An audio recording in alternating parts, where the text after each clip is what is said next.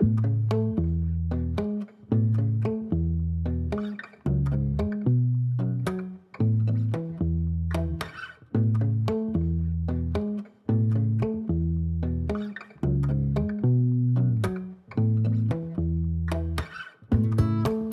in the process of cutting in the road that is going to our future house site. We're going to be building that house on our own, and between here and there we have a lot of woods and a lot of stumps to remove.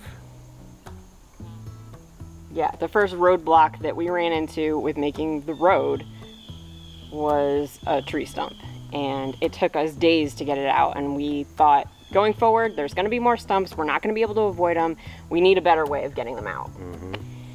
And so we researched some different ways and found that pulleys were going to be our best bet. Yep. Or so we thought. Over the past week, we have learned a lot about pulleys. Yeah, we wanted to have this episode more focused on pulleys. Yeah, and we wanted to show us succeeding so we could teach you something, and it took us all week to get there. But it forced us to learn it too. Yes. And before we show you what we learned and succeeded with, let's show you what we messed up with. Yeah, it feels like a month ago, but it was really just this past week. Yeah. It was a lot of trial and error, and it started off by... Well, first we did our research, and we found that pulleys were going to be what we were going to do.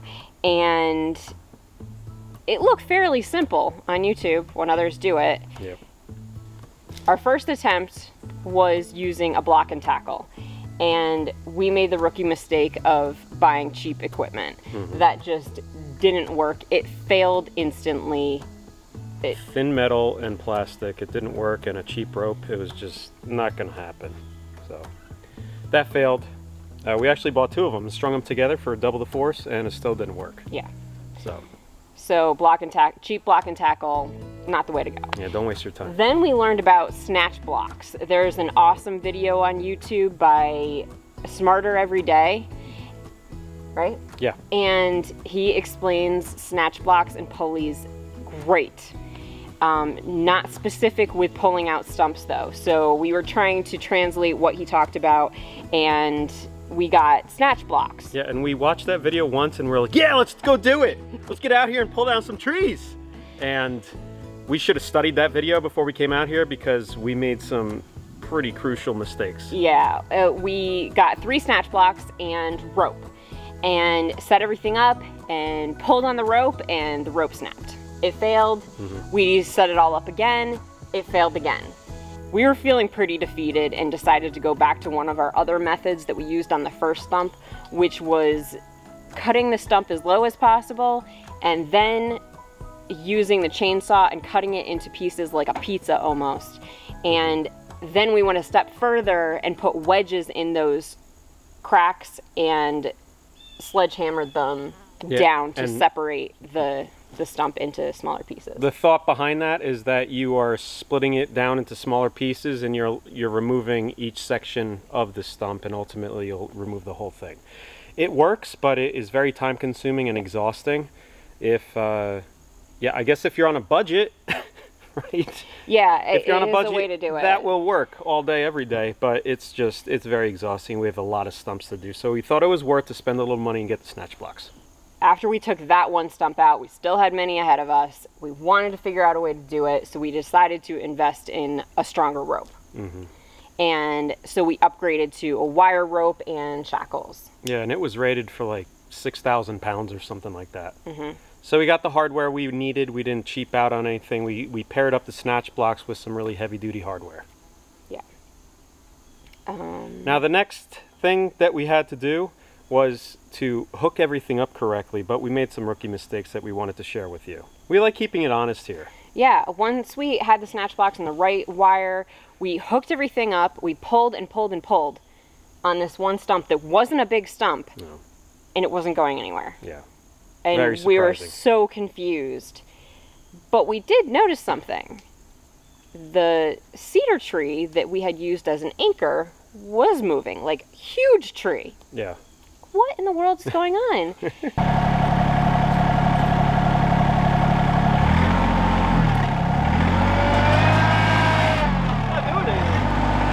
It's pulling the cedar down. It's pulling the cedar. That's not good. That's not what we planned on. So I went back and, feeling defeated, did some research. I had a question about the angle that we were pulling. Maybe that had something to do with it. And then I finally found something. So I was on my way back. It was close to dinner time. I was on my way back riding in the tractor, and Meg was running in my direction. I thought something was wrong, so I stopped the tractor so I could hear her. I'm like, what's wrong? And she informed me, she's out of breath. She's like, we've been doing it all wrong. We're doing it backwards. She informed me that a stationary pulley is not going to give you a mechanical advantage, ever. It's just going to be an anchor. You need the pulley to be a movable pulley on what you're trying to pull out, and that's why the big tree was moving, because we had a movable pulley on that tree. Yes, we had it set up backwards. Now, I drew a diagram to show this. This is what we were doing, and this is wrong. This is our stump that we're trying to pull out, and this is our anchor tree.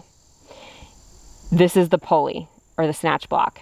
And we were tying off the stump at the end, and then had the line go around the snatch block and the anchor tree, and then the tractor was pulling it this way. It was only being pulled this way, and there's no mechanical advantage to this setup. Correct. Because this pulley is not going to move. It's not going to move this. That's why it's called a one-to-one, because literally all you're doing is changing the direction of the rope. Yeah. The pulley is acting as a change of direction, and you're not providing any sort of advantage with that setup. So, then I learned this is the way that we have to have it set up. You have the same stump, your same anchor tree, but you have to have it tied off. The end of your rope has to be at the anchor tree. Then it has to go to the snatch block attached to the stump, and then be pulled by the tractor. This pulley can then move. Both of these are pulling this direction. So this is a 2-to-1 ratio. Count the lines. There's 2 lines there coming off the stump. They're both going this way. Yep. So then we tried this method. Snatch block set up the correct way. Right, John? Yes. We were doing it all wrong. See if this works. Let's give it a pull. So we have an anchor tree over there, 1 snatch block attached to the load, and then the tractor to pull it. That's it.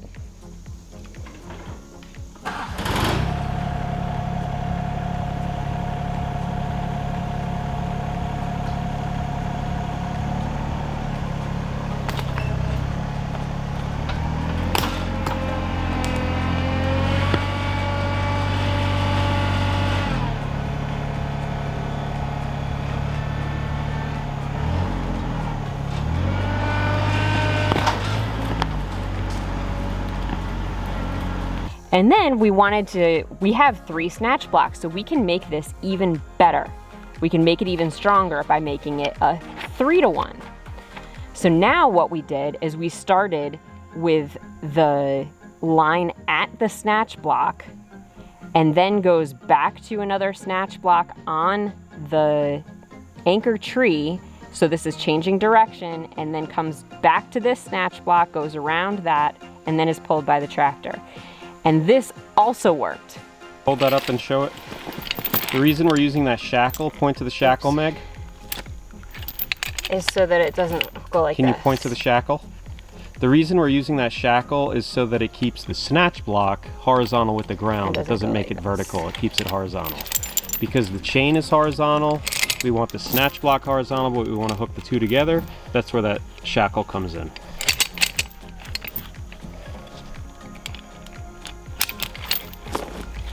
All right.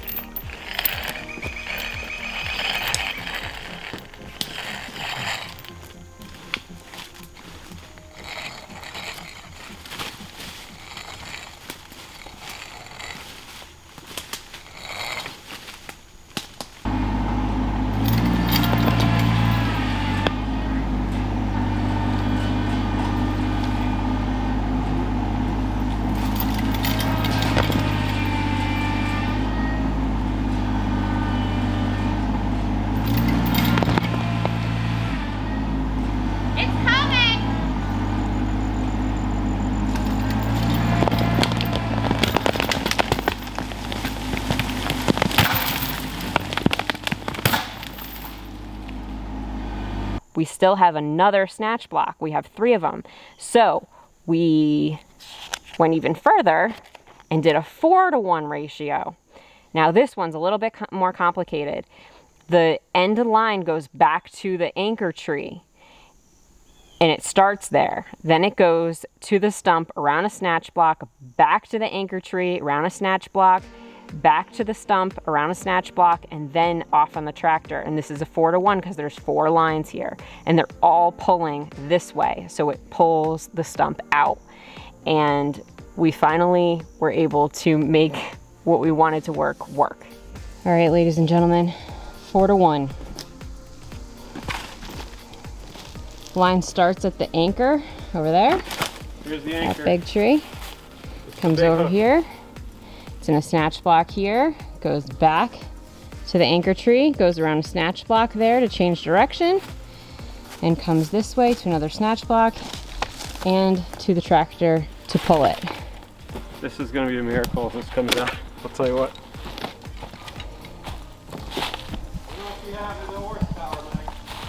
You don't know if we have the horsepower? We will soon find out.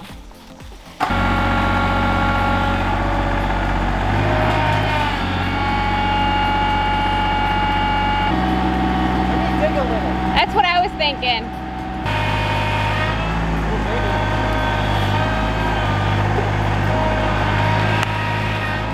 I hear it!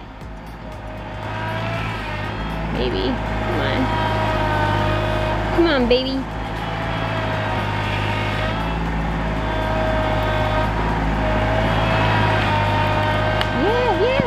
Yeah. Atta boy.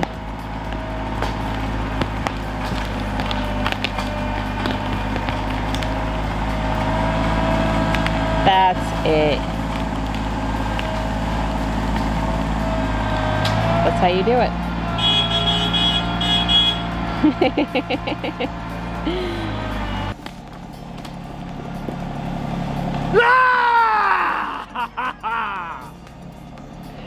You and Ricky. Wow. Hot dog! That's one heavy stump. So, snatch blocks and pulleys, you can make it work, but set it up correctly. Don't be like us. Yeah. We have a lot more stumps to pull out, and hopefully it's going to be a lot easier for us. Yeah.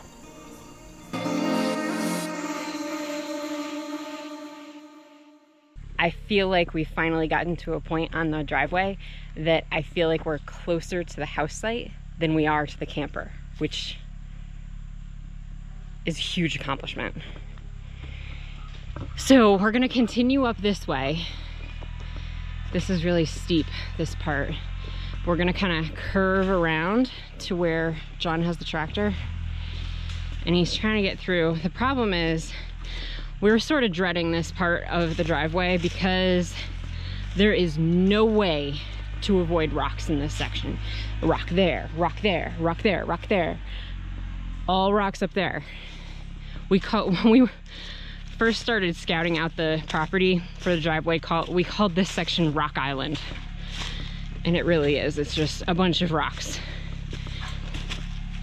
So we're gonna come around sort of where Maddie is and to the right where John is, and kind of cut across this section. We tried to find a section that is approachable, and John started digging to see how deep the rocks went down, and he got a bunch of them out of the way. Oh, I'm out of breath. He's stuck on this one. See, the problem is these rocks. Some of them, look, another funny shaped rock. The problem is some of them, it'll just look like this, like, oh, not a big rock. And it's just, it's like an iceberg. It's just the very tip of it is surfaced, and then it's a huge rock underneath. So John's trying to get this one from the other angle.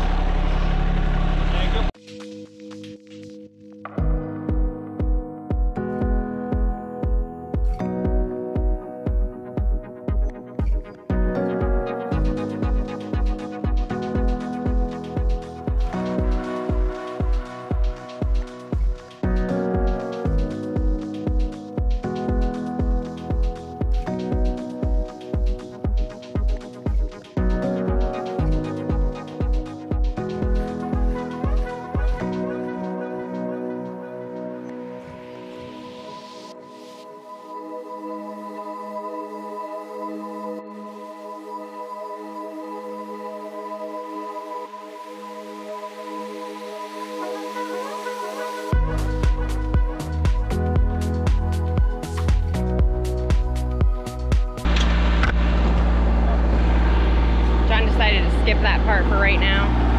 We're gonna move forward.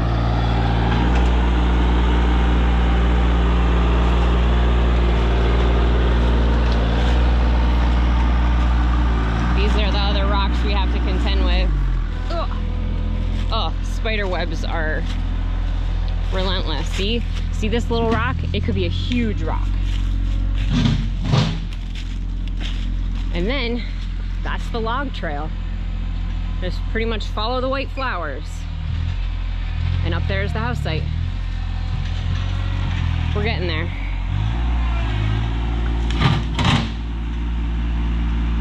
Oh, looks like you flipped that rock over.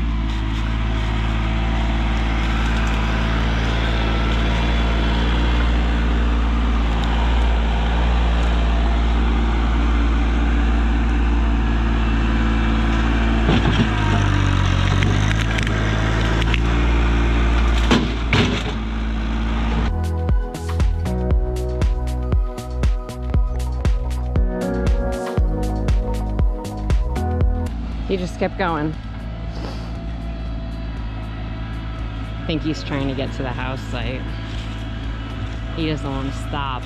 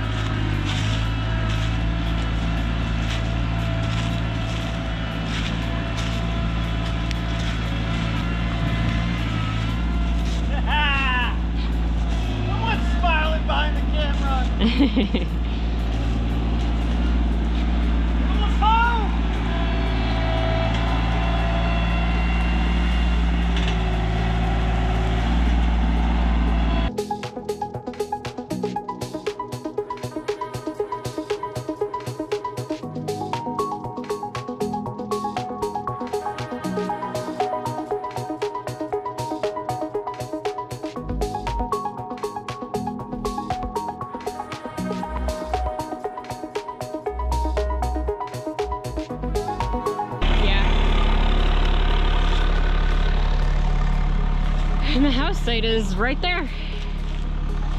So we're pretty much there. That's pretty much it. Yeah, we just gotta get out to the... We could either go this way, which is involving more rock. Well, that way is rock too. Okay. We might be able to go to the right here. Park right there. Carport. This is the yard. Ow! Flowers of the year. Yeah, pretty much. I remember them last year. She's pretty. House is gonna be up there. House goes here. I would think it's hard to keep right.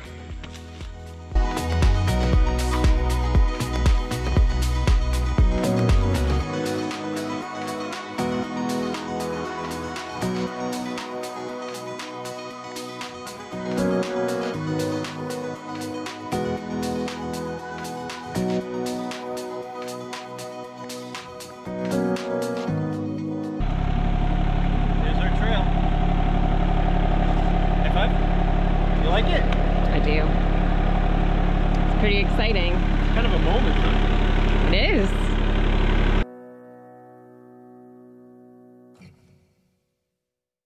Look at that. Here. That's very... Oh, jeez. Oh, I'm glad you caught that.